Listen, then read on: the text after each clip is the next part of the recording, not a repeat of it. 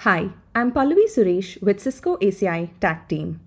In this video, we will be discussing about common issues noticed when collecting on-demand tech support logs. Let us start with the first issue of storage disk space for tech support is full.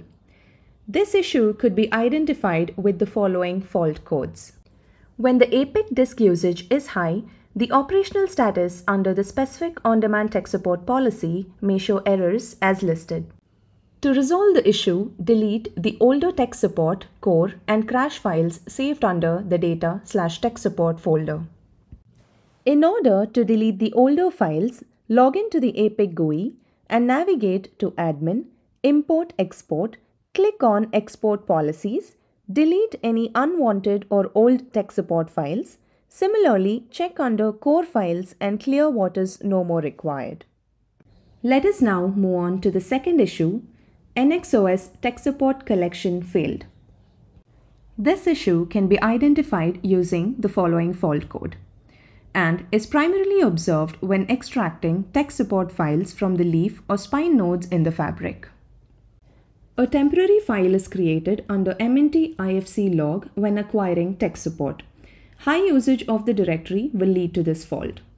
Also, if the switch uptime becomes longer, NXOS tech support log file size will be bigger and consume the directory too.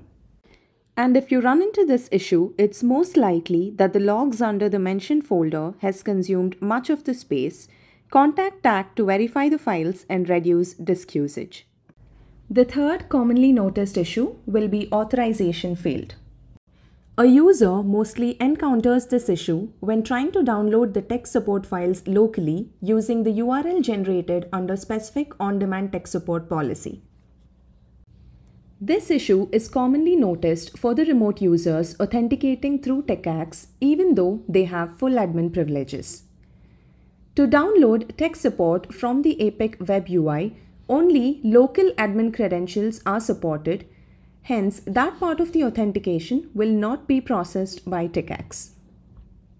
When the remote users are not able to download the tech support files via the UI, they may use SFTP or another method to pull the files from the data/tech support directory on the corresponding APICs. Thank you for watching.